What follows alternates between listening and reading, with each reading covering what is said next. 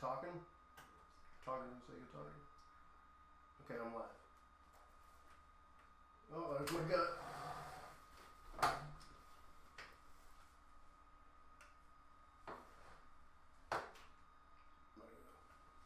Hey, this is Robbie Stevenson. We're here with Stu Block today. This is for Mental Health.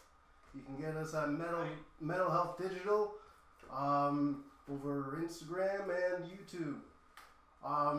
If you don't know anything about me, I'm a comedian, but I'm also a diagnosed schizophrenic and recovering drug addict. So that's always fun. And I just want to talk to some awesome metalheads like myself and bring it to you. So without any ado here, I'm going to introduce Stu Block. Stu Block is like the Canadian metal version of Whitney Houston. A voice of the generation, but without the crack. Definitely no crack. Well, that won't help anyone. Crack. Oh, but we don't see color anymore, Stu, so it's all good. Right. So I just have some questions for you. And all right, man. That's hey, I just want to say also before we start, I want to say, hey, man, your journey is one that reason I'm on here, man, is because we've been going back and forth for a few years now, occasionally, and I know your story. You've been through a lot, man, and you got a warrior spirit, man, and you're a good testament to not everything is going to be a that silver lining isn't always going to be perfect when you're recovering, and there's going to be those dark times that you got to go through, man, but you're telling me about them and you're getting through them. And I think this is a great avenue for you too, man. I think this is awesome. So I'm glad to be part of it. Thanks, Rob. Thanks, dude. That means the world coming from you. No worries. First question we're going to start with was, what was it like opening for bands like Megadeth and Dream Theater when you were in Into Eternity? That was insane. That whole ride was the whole Into Eternity ride. Like that was obviously pretty much my beginnings in getting outside of my city's exposure. So it was the first band that was actually touring, and it was my introduction to being on a record label, Century Media, and so exposed me to a lot. So with Into Eternity, we toured quite a bit. So we were touring a lot, and when we got those opportunities, Megadeth and Dream Theater, especially Dream Theater, that whole tour was amazing. Mike Portnoy was like, the whole band was phenomenal to us, and they were just such you could tell they're just like awesome metalheads, and they just really they weren't you couldn't not find them, or you couldn't not see them, and when you ran into them they would talk to you. And Mike Portnoy especially, he was the one that really vouched for us to get on that tour, to tour with them. So thanks to him, and he's like a freaking god in heavy metal as well, in the whole world, and he's given a lot of people a lot of chance. He's worked with a lot of people as well, so we were blessed to be able to be on that tour. And it was one of our first bigger tours that we had done. So it was like our first time Tim and I were experiencing catering. It was like, what the fuck?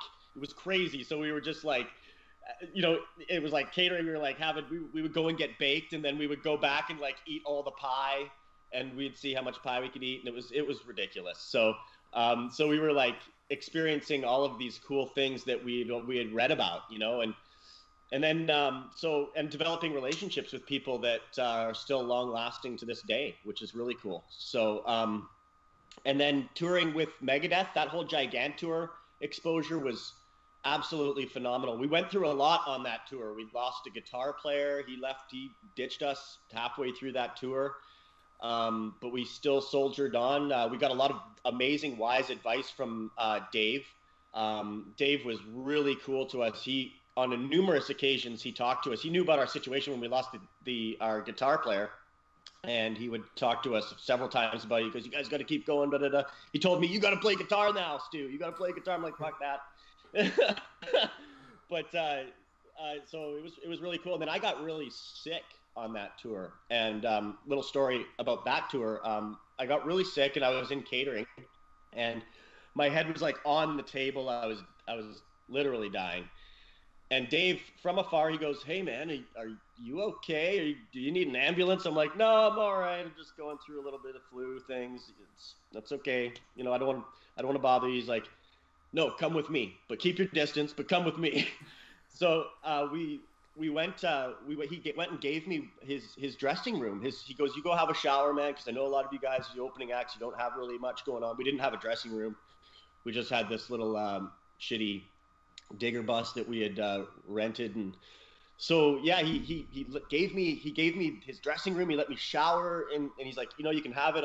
I'll make sure no one comes in here. You can lock the door. It's all good. So I'll be back in like an hour because I got to sign some posters. And I was like, yeah, no problem. I'll be out of here in half an hour. This is amazing. So he came back, and I was just about to leave, and he's like, oh well.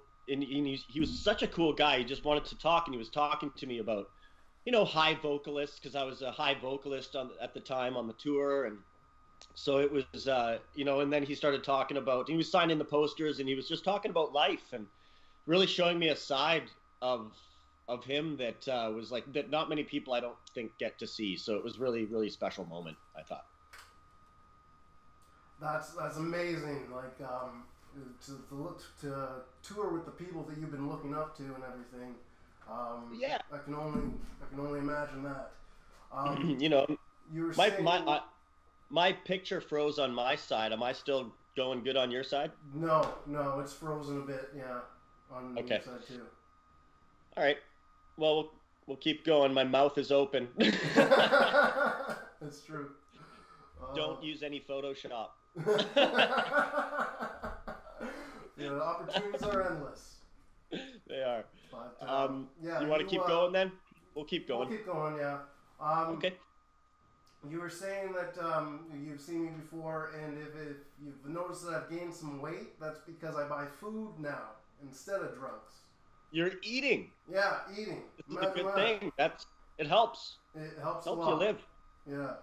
But second question here, is the album The Incurable Tragedy your most important work concerning the content?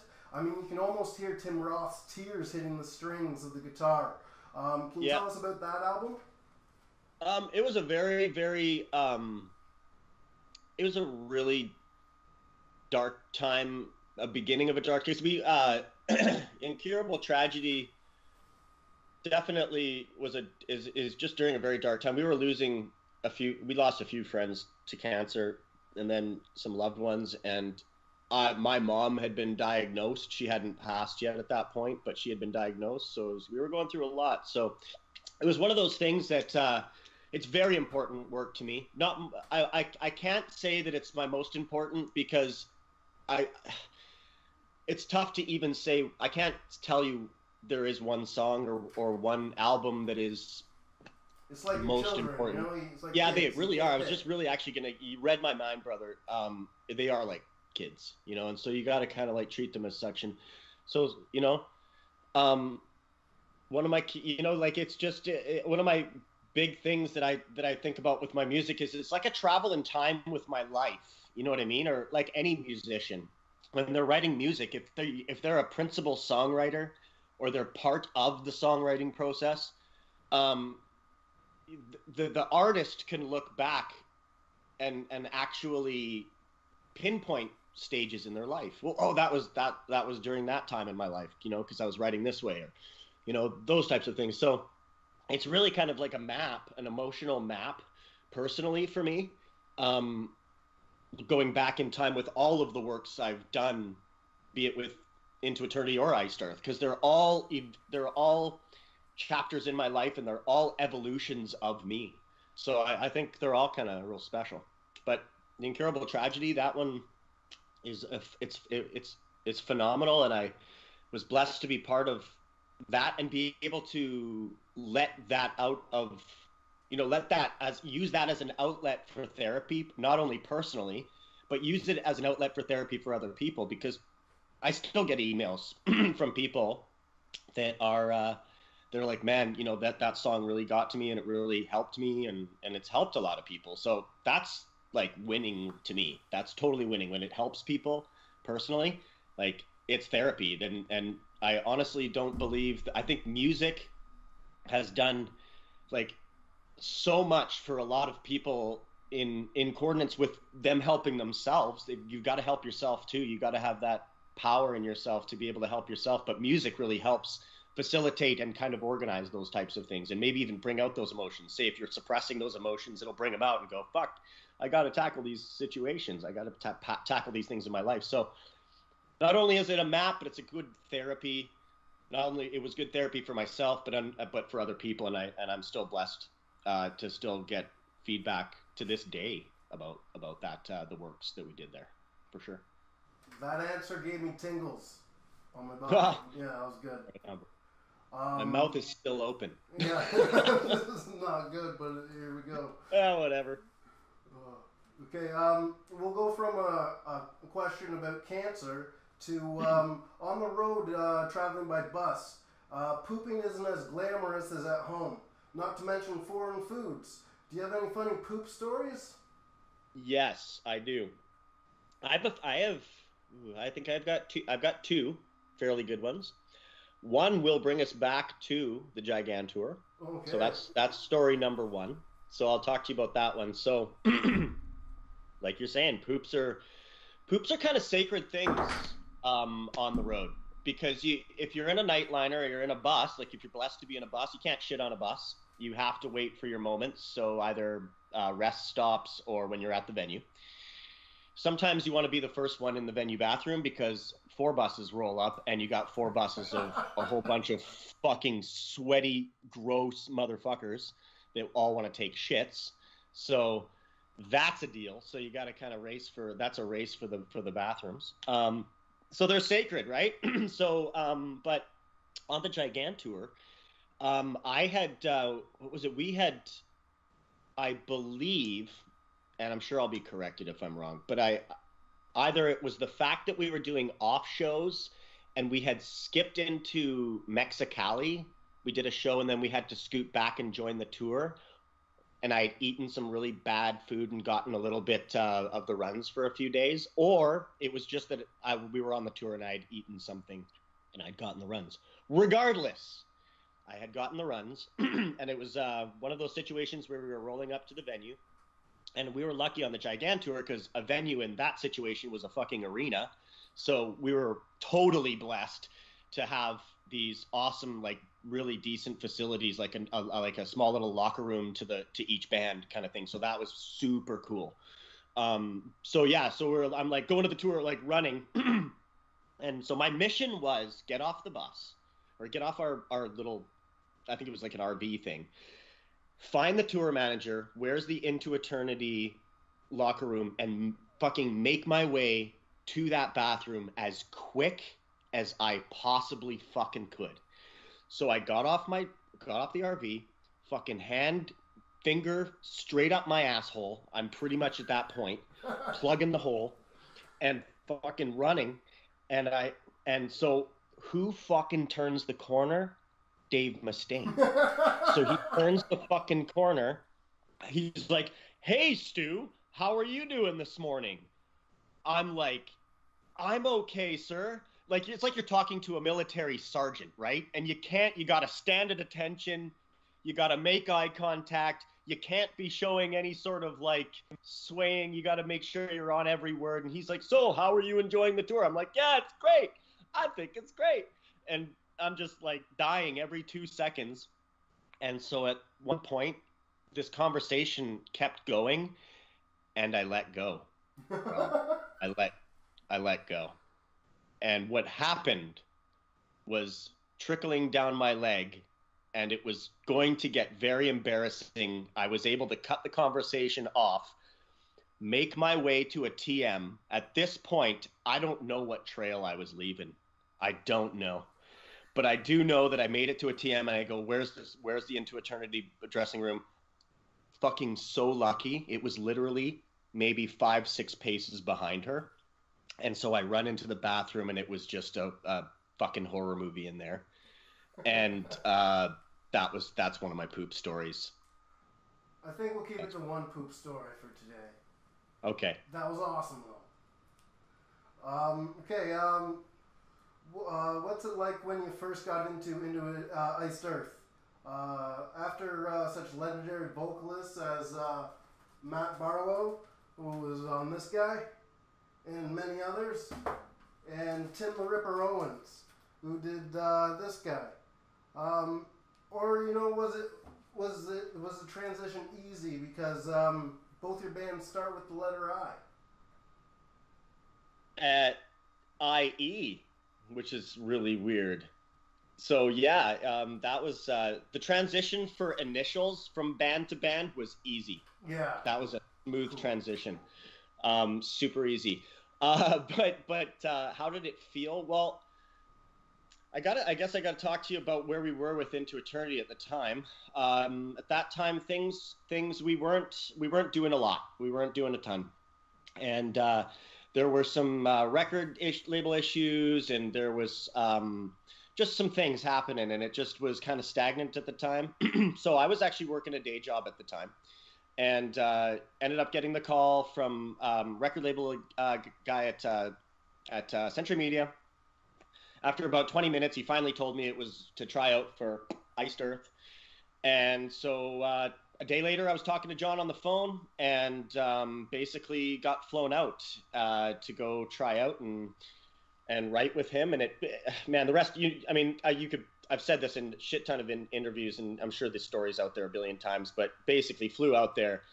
Rest was history. We met, we wrote, and I sang for him, and it was like, yep, let's do this. So as far as filling the shoes of Matt Barlow and Tim Owens, it was intimidating. I'm not going to lie. I'd be a complete liar if I told you that I was like, yeah, no problem. I'd be an egotistical liar if I told you that. Those two gentlemen are up there with Ronnie James Dio to me. They're up there with Rob Halford. They're up there with Bruce Dickinson. They're like top tier performers and musicians. So I've always looked up to them. Went to a few Iced Earth shows before I was in Iced Earth. I toured with Iced Earth before I was in Iced Earth, and I got to see Tim Owens and Matt Barlow, and both of them left fucking legacies within that band. Matt is one of the guys that's like, everyone's like, Matt Barlow, he's the voice of Iced Earth, and so when you first embark upon that kind of legendary status, you're really intimidated. You're like, oh, I gotta focus. I've been given the job.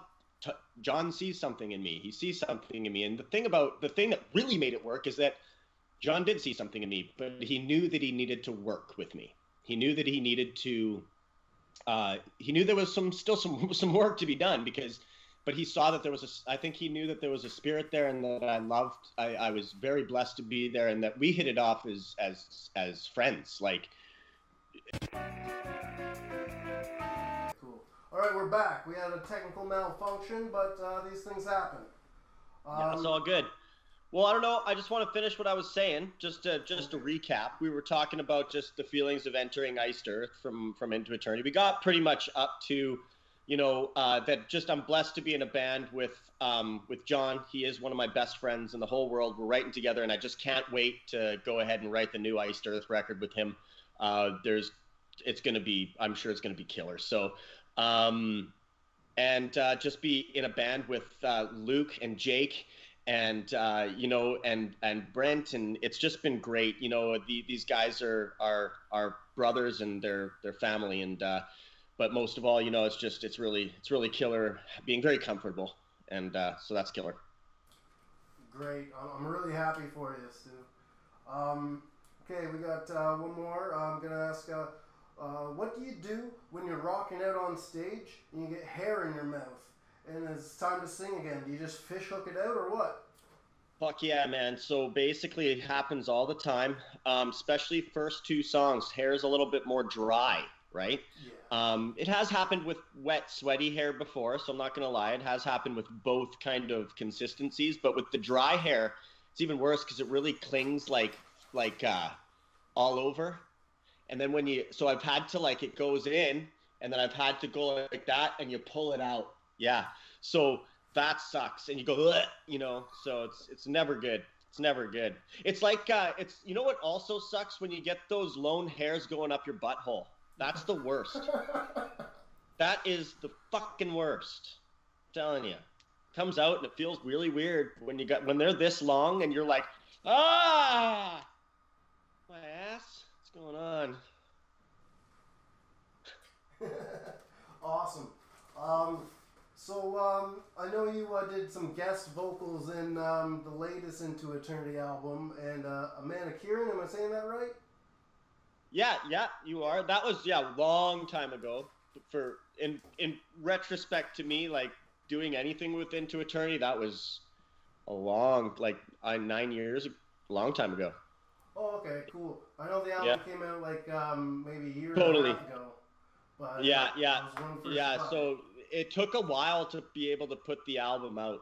That's what happened. It was a long time. But yeah, no, that was fun to do. It was fun to do. It was weird because I was doing that while I was in Ice, because I got the Iced Earth gig, and then Into Eternity ended up getting a few gigs. So while I was actually recording with Iced Earth, John was super cool, man. Like always, and he was like, "Yeah, you were in that band, and they got no singer, man. So it's not if you want to do it on your dime, it's my blessing. I'm not going to hold